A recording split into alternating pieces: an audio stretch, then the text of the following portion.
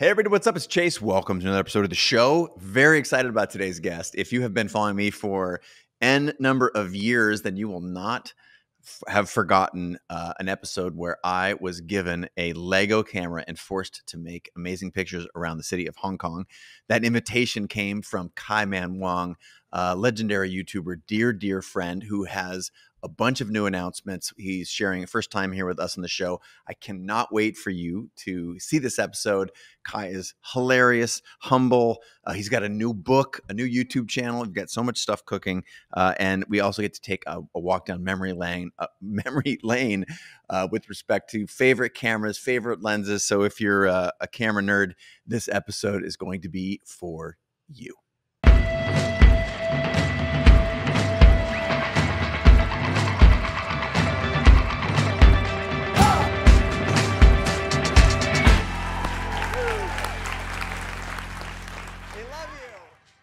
Kai Wong is back in the house, man. Thank you so much for being on the show. Welcome back. I don't know if I can say welcome back because you haven't been on the show before, but we've done a lot of stuff together, so it's good to be in your presence, my good man. Thank you for having me. I'm honored to be on your show.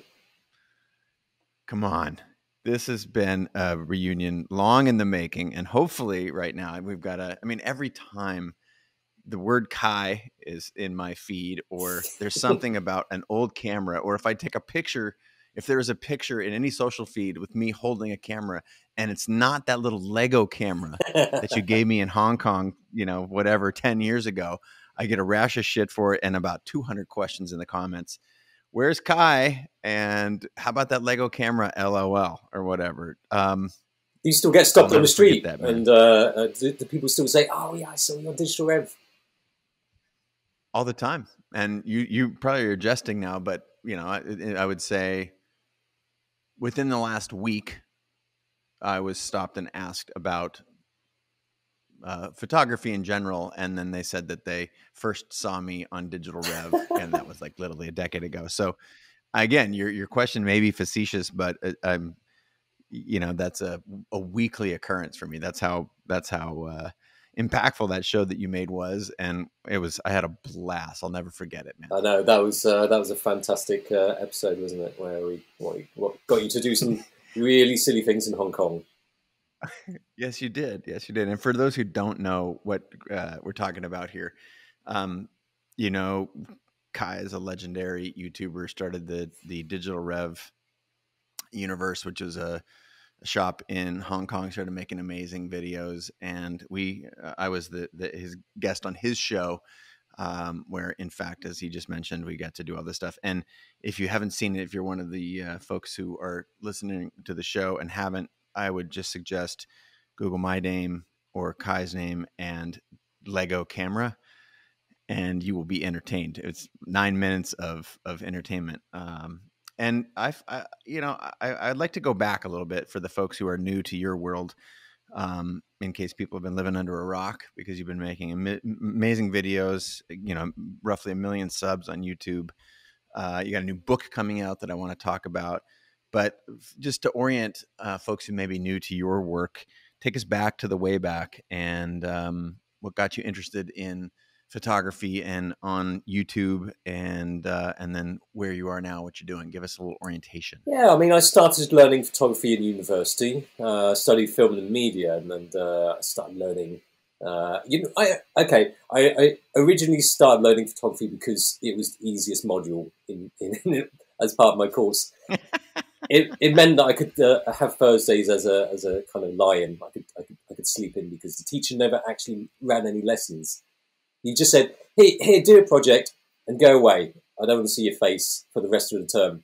And that was it. That was my photography lessons, and it scarred me. No, that was when I started getting really interested in photography, and then I was very lucky to do Digital Rev because I started doing marketing, and then I started experimenting with YouTube videos for marketing, and then I changed to Digital Rev because I was interested in photography, and I wanted to combine YouTube and photography, and there wasn't many people doing it at the time, so it was quite a Well, yeah, and go one level deeper for people who don't know what digital rev is and don't know. You guys used to make a video, what, like 3 a week or something like that. And again, this is early on when people weren't doing that, and you built the channel up. And give us a little more color there, and then transition us from you departing that channel because it wasn't something that you owned. It was an audience that you were cultivating on behalf of somebody else, and moved over to your own world. So chronicle a little bit more history there, go one layer deeper, and then what you're doing today. Yeah, and when I started at Digital Rev, there was no precedent really. There's no other channels to just copy. I mean, of course, there are things that we like watching on TV, and that was probably the easiest way to think about where do we want to take the channel. So was that like top gear influence, Top right? Gear for sure. Because there were some photography channels at that time. They were unboxing, and it's very straightforward. And I think photography was quite, and it still is a bit geeky. And we wanted it to be an entertaining channel about photography. So it's entertainment with a bit of photography thrown in. And then yeah, I did a few years of that, and I decided, you know what, I want to be creative. The best way to be creative is to go solo, I thought, and that's why I went solo, do my own thing. Didn't have to answer to a boss or make a certain number of videos on a certain day. Is that what you mean by by creative, Yeah, or is it more about I freedom? mean, when we first started Digital Rev TV, of course, we were kind of given free reign of everything. We could do almost anything we wanted, but as time went on, you kind of obviously have to please your boss. So you start having slight creative differences, and uh, have ideas that I want to do, and things that I want to experiment with. So that the only way really is to just leave the kind of corporate environment. So now that was all Hong Kong based. Now you're in the Mm. UK. And for the folks who, again, who haven't been following your every move, you now have kids, you have a new house, you've got a new vision for your footprint on YouTube. I'll just call it the internet. Give me some more here. You're making me dig for this. I want you to tell me a story about your current status, because you're in the UK and have been for a few years, which is obviously different than Hong Kong. Mm.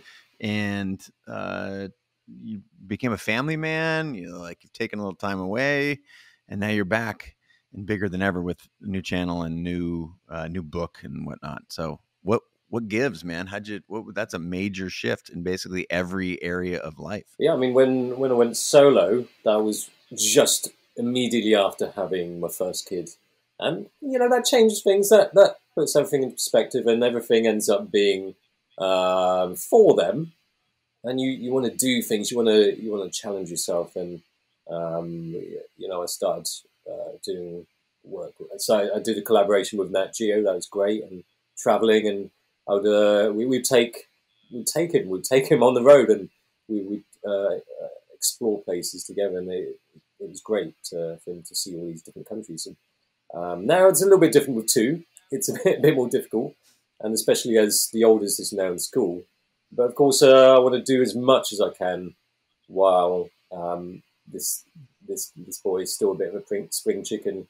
There's still a bit of life left in me, so I might as well spend all that energy doing some stuff. So yeah, I've been doing the book. This is a new direction, and as I said, a new direction. Okay, it's a vague plan, but Locke's here. We want to make new videos with the old dynamic duo of me and Locke.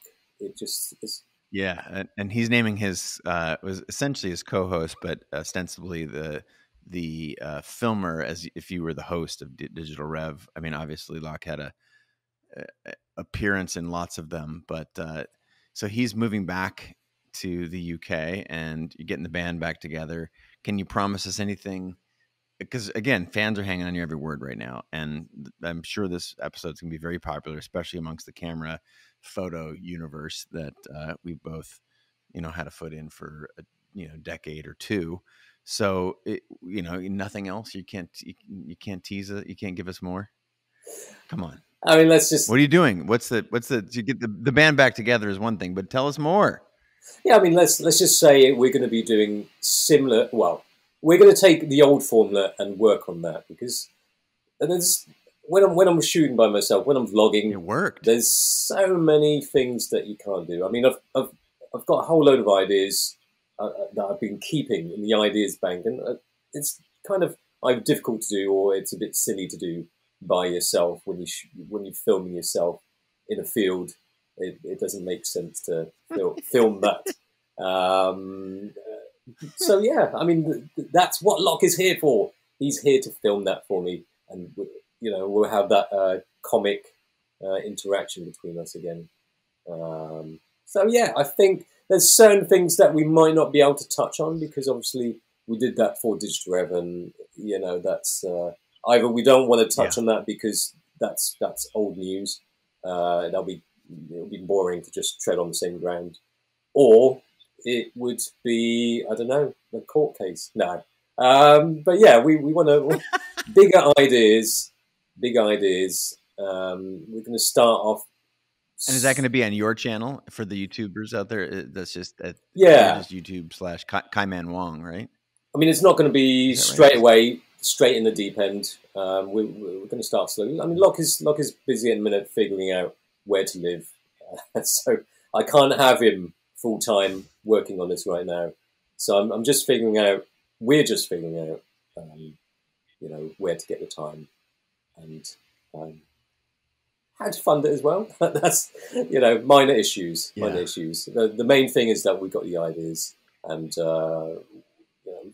when you work with somebody for so long, and you kind of just it doesn't take long to explain an idea. You can just talk about it, and it just clicks, and that's the great thing about having Locke here making videos together with me again. Well, I'm excited to see what you guys can create. And again, the world is it going to be at your channel at Kai Wong on YouTube? Yes, it's going to be on my channel. We did have another a separate channel, but we're going to use that for a second additional channel for tracking stuff, which is less interesting. Got it. All right, then we're going to move to the book because I don't think of you much as a writer, but I do think of you as an absolute wizard with a camera, and the book is about film photography, which I thought was awesome. And again, one of the things that I would encourage this audience to do, those who are listening and watching right now, the best thing that we can do to support the people on the show is to buy their book, especially between now announcing it, where you can go and it's actually on the internet, and before that first week when it goes on sale. And so let's do Kai a solid here and go pick up his book. It's an incredible book. I want to say congratulations. Old School Photography, 100 Things You Must Know to Take Fantastic Film Photos. And let's just say you're not even into film photos. There are so many hilarious anecdotes that have everything to do with photography and less to do with film in particular. Of course, what I love about film is that there is actual craft. Like you can't blow an exposure by 2 stops or 3 stops or 5 stops because you never get it back as you could in a digital ecosystem. But tell me about hey, everybody out there, like go check out the book. It's awesome. Please pick up a copy and support Kai. But my question to you, good sir, is I don't think of you as a writer. What are you doing writing a book? I know. I thought it was I thought it was spam. I thought it was because when I first got an email from the publisher, they said, "Would you like to write a book?" And I was like, "Who? Are they yanking my crank? Are they really falling?" I mean, okay, I've written some stuff before, but I'm not a writer. I never planned to write a book. I never thought, "Oh yeah, you know what? That is my lifetime ambition to write a book." But it just happened, and the first time they emailed me, I said, "Okay, yeah, sounds good." But then I didn't take it anywhere. I didn't actually keep in contact with them. So I think it was a year later, they emailed back and said, "Hey, we're going to be in UK. Would you like to meet up? And would you still like to write a book?" And I said, "Okay, let's meet up." And then we talked, and that was essentially where the idea for the book was born. And I mean, I had reservations about it. Why Because, film? as Why said, film? I'm not really a writer. I never I mean, even myself, I didn't think, okay, my writing's fantastic. I can churn out a book. But it's a challenge, and it's interesting to throw chuck yourself into a challenge and try new things. And this was a very interesting year for me writing this book. So you can presumably do a book about anything if the publisher is pursuing you as they were. And of all of the things under the sun in photography, why film photography in particular? Well, I mean, I started off learning film photography when I was back in uni, and that was not because it was cool or anything, but it was just affordable back then. It was, digital was super expensive. That was how you learned. It was believed that was the mechanism to teach you. Yeah, and it was great. And there's this. It's surprising when you take the film and then you wait for it to be developed, and then you get it back and it's like, oh, or oh. It's either really, really stinking bad surprise, or it's like, oh wow, that's fantastic. You get this physical thing, which is your photo. But these days it's all digital, and it's everybody's got a digital camera. And I think now people are starting to get back into film photography, and I think it's great. I thought it'd be great to give people a little bit of guide, because when I first started learning, there weren't many. All the learning manuals, all the books about how to take photos were kind of quite techy and quite dry. It was all about comprehending f-stops and all these geeky terminology, and I hated that. I wanted a book that was just easy to understand, because for me, photography is not about understanding all these technical aspects. It's just all the creativity is there in your head. You just need some inspiration to bring that out, and essentially I just wanted to make a book which is like that, to kind of nurture and give a bit of inspiration, rather than, okay, you've got to understand this, you've got to understand rule of thirds and things like that. I hate that. So that book is about hating traditional photography tutorials, basically. All right, we're gonna play 10 questions. Oh, okay.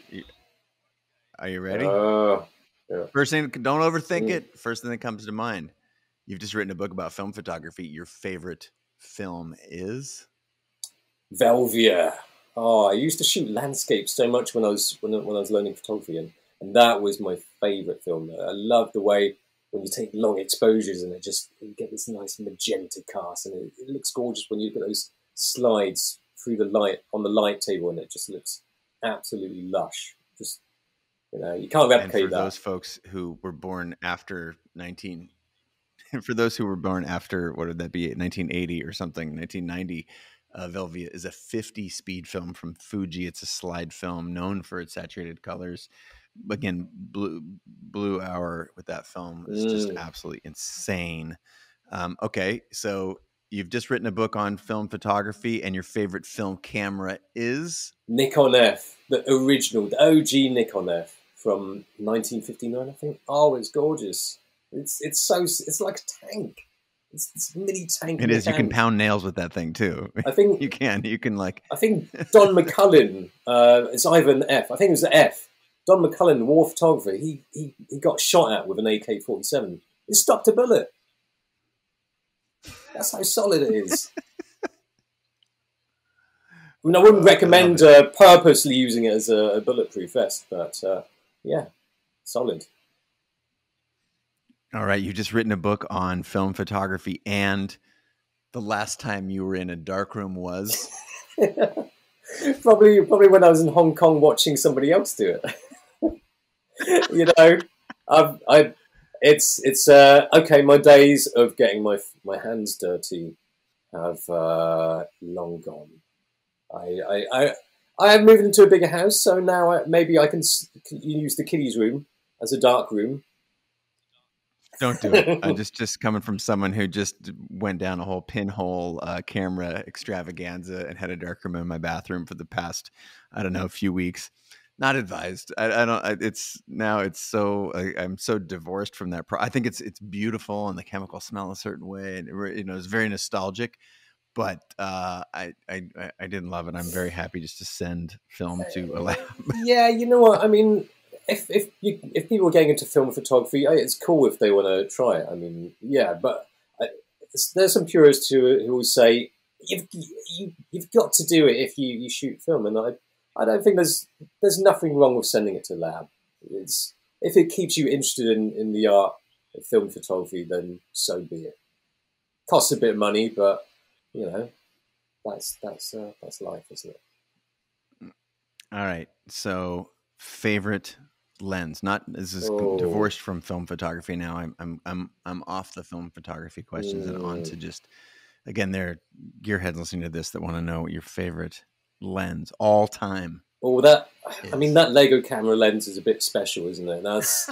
That was some super sharp optics there. Oh But man, just as a reminder for I don't know if you remember this, but oh look at my camera is out of focus.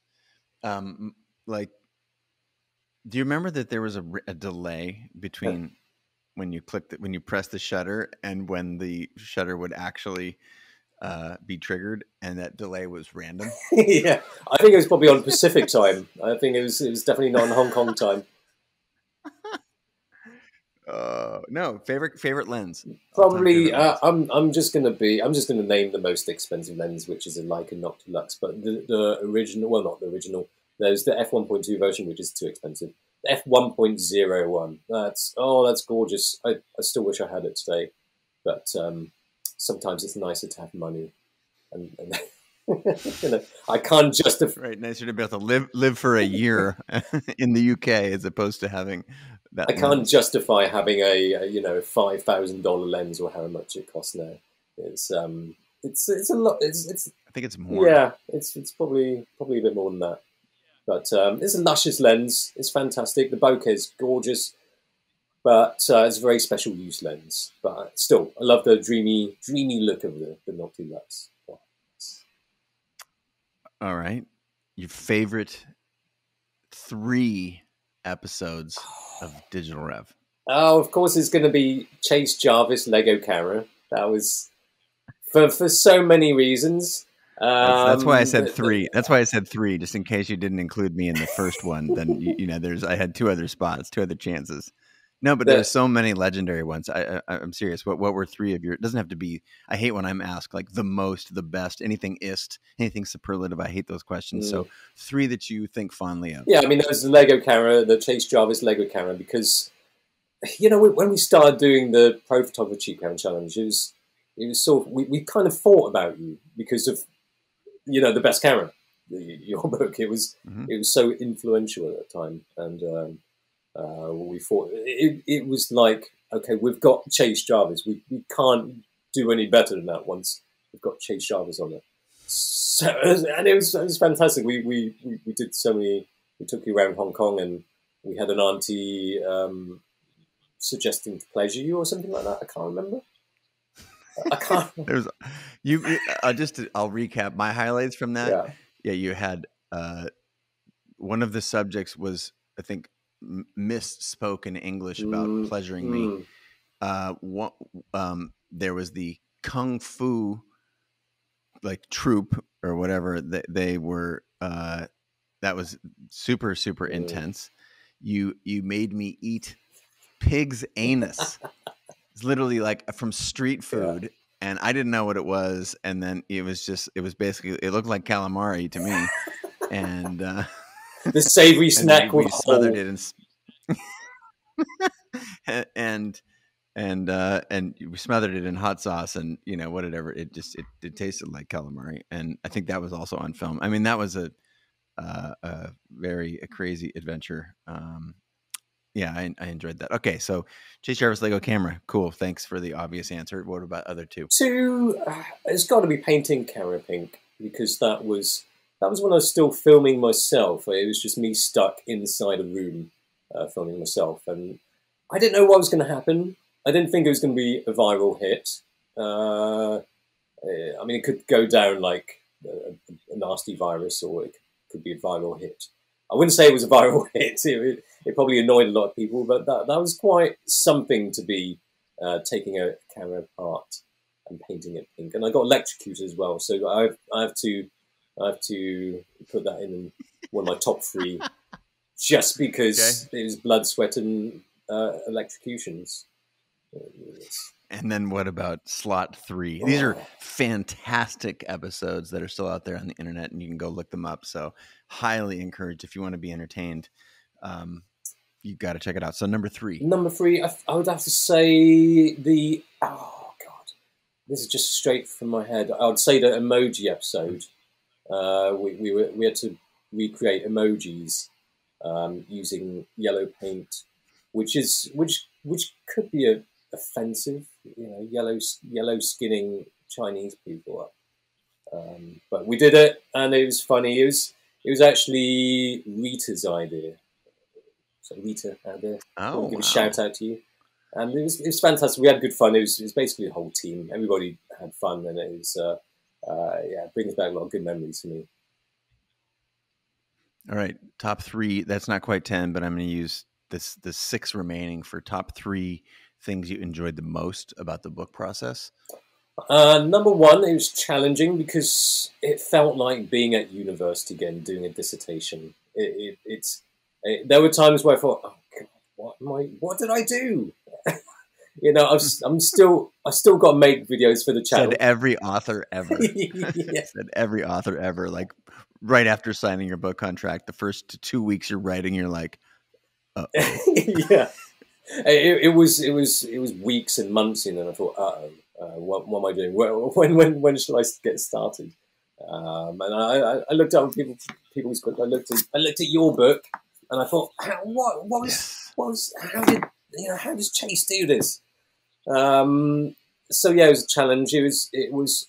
I mean, back at uni, I literally did my final year dissertation on the night before it's supposed to be handed in, and it almost felt like that with this. But yeah, it's challenging. I kind of like the pressure. I think I always work under pressure, and I like the fire under my bum to get me to produce stuff. I'm not always that proactive when it comes to getting started. So yeah, challenge, something new, something a bit different. Number 2, I guess it was because it was about film photography. I mean, it is, as I said, a passion of mine. And if doing any book, it'd have to be about film photography. It's especially while it's not dead. I think it's more meaningful that it's still around. People talked about the death of film photography for a long time, and it's still being used and by a new generation. And it feels good to be connecting with a whole new generation of photographers who want to get into film photography. Number 3. Number 3, it's the unexpectedness, because I agreed to do this just before all this COVID stuff happened, and then because I had agreed, my original idea for this book was to go traveling, to use some money and go traveling, take some photos, put it in a book, film photos, put it in a book, and then write it around those photos and that I took. But that completely changed. I love that we kind of turned it into something. We didn't have to push out the original idea. And essentially what I did was take my photo fee, and we basically looked at all these film photographers from the community and said, hey, would you like to be in the book? And then basically I gave out my fee, and that was used for that. And so it was good to turn that into doing something for the community, with the community, and promoting good photos, because my photos were being rubbish anyway. So it's good to fill this book with all these amazing photographers and their work. All right, 3 things that you found to be the most difficult about the process. Oh my God, I think I've blown my load. I mentioned it already, right? You know, it's Rattle it off. What I heard, not a writer. I heard deadlines are a problem, and I heard I need give me at least one more, because that's my 10 questions I promised. yeah. I mean, this is when as a first. I'm not sure if all people whose first book who write their first book, maybe it's like pancakes. The first pancake is always rubbish. I'm not saying this is rubbish. It could be, I don't know, but this is it's a new experience. This is testing the temperature of the pan, and luckily I had a good mentor, the editor, Steve. He's helped me a lot because you know, I don't know the whole process of writing books. It was kind of difficult. It was like, whoa, okay, this is not like writing on some blog. This is a different level. It's once it's between two covers, it's sort of quite professional, isn't it? So that was challenge number one, being professional. Well, all right, fair enough. You completed my 10-question quiz. Again, just as a reminder for folks, the title of the book is Old School Photography: 100 Things You Must Know to Take Fantastic Film Photos. You can buy it right now on the internet. It will ship to you starting July 21. So whenever you're listening to this, there you go. You heard it here, maybe first or second. We're going to get this out nice and early in support of your book, but congratulations. So new chapter of this here conversation.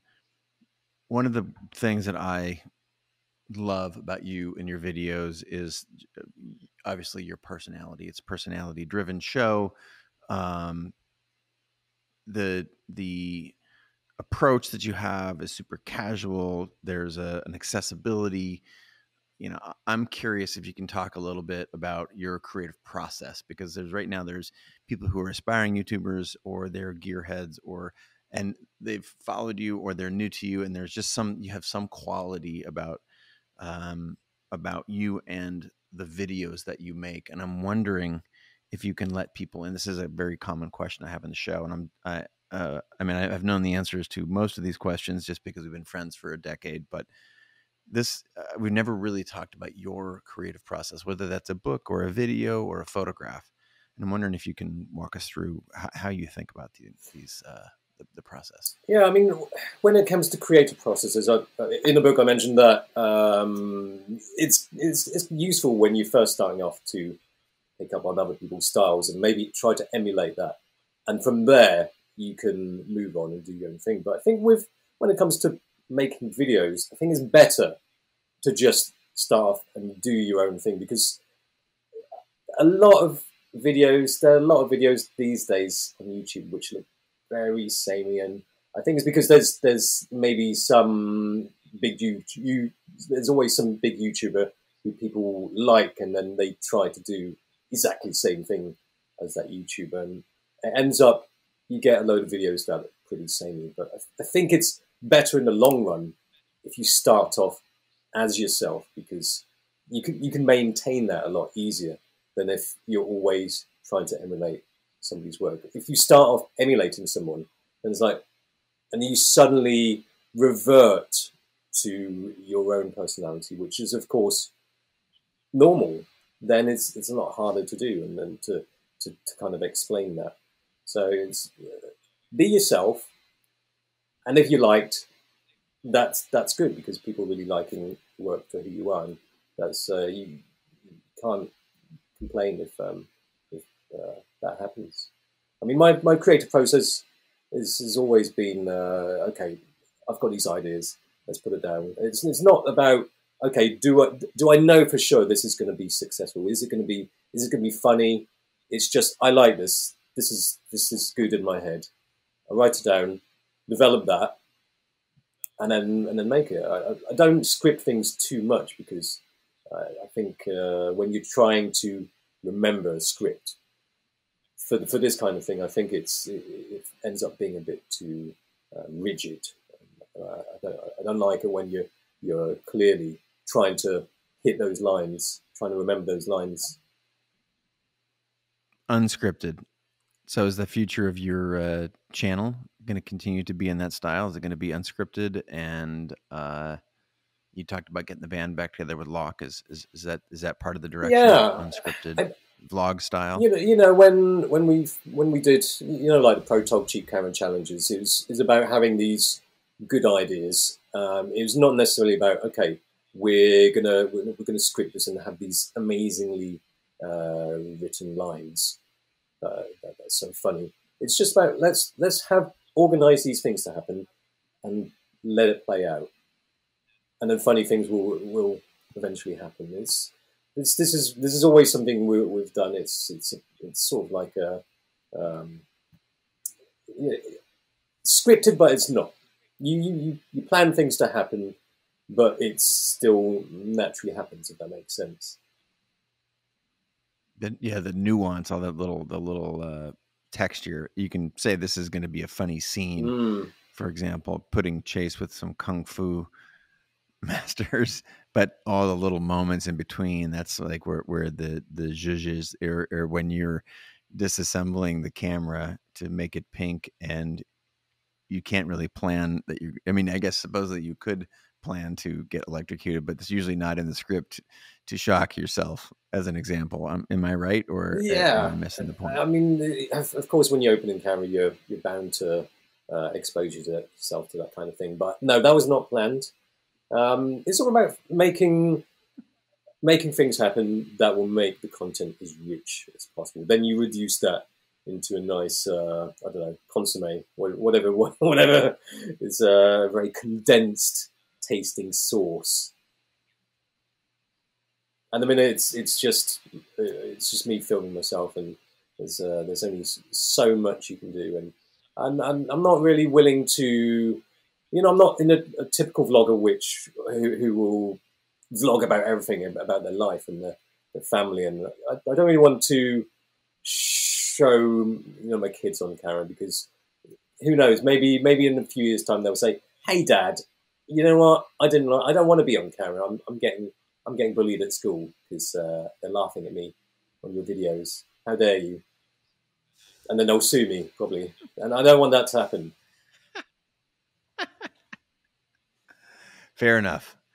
So, is there some sort of a book tour, or what do you have planned to help share the book far and wide? Like, I know, podcasts probably part of the strategy, but I'm curious, are you just going to rely on your endemic audience? Because there's roughly 1 million of your fans and followers in the YouTubes.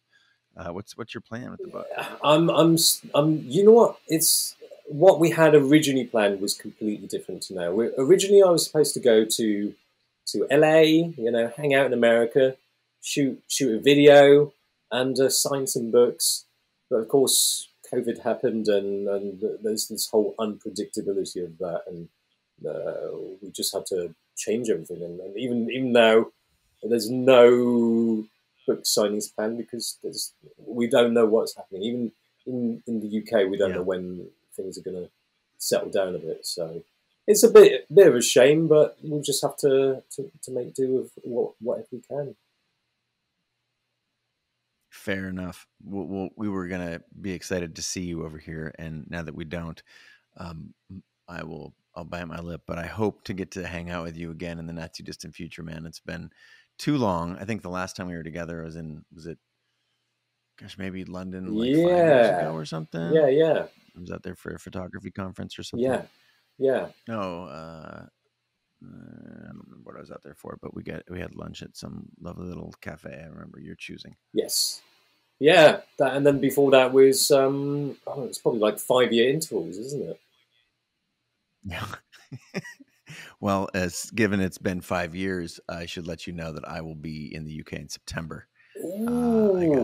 I'm speaking at one of the photo shows there, and I will look forward to being reunited if you can grab lunch, dear friend. Is it the photography show? I don't know. I think so. I don't remember. It's one of the shows. A bunch of these things dotted on the horizons. Okay. Yeah. That's I will I will promote it when the time is right. That But shows just how busy a man you are, Chase. It's too many things going on. it cuts both ways, and not as busy a person who's got a rapidly growing family You know what? and a book and a new YouTube channel and and Locke moving back to. I'm sure he's going to have to sleep on your couch for a little bit at least. So you also are busy, and I wanted to say thanks for taking time out of your schedule to sit here with us and to bring back a little bit of the OG juice here, the Digital Rev, but mostly less about Digital Rev and more about you, your personality. Thank you so much for being such a shining star in the photography industry. So many people have learned so much from your videos, been entertained. You were a fantastic host, and I'm looking forward to your next chapter, and of course the book, which I'm going to give another shout out here. The title again is Old School Photography: 100 Things You Must Know to Take Fantastic Film Photos, out here in mid-July 2021. So if you don't have a copy, now's the time. Any advice to the listeners out there as we ride off into the sunset? I would love a closing piece of wisdom from you, Mr. Kai Wong. Don't hold back. Do anything as long as it doesn't get you arrested. Spoken like a true renegade. Thanks so much for being on the show, bud. Appreciate it. Let's go out and support Kai, and I will hit you separately on your internet connected device so that we can get lunch in September. All right. Thank you, Chase. Of course. Signing off, everybody. Until next time, let's go support Kai, and I bid you all adieu.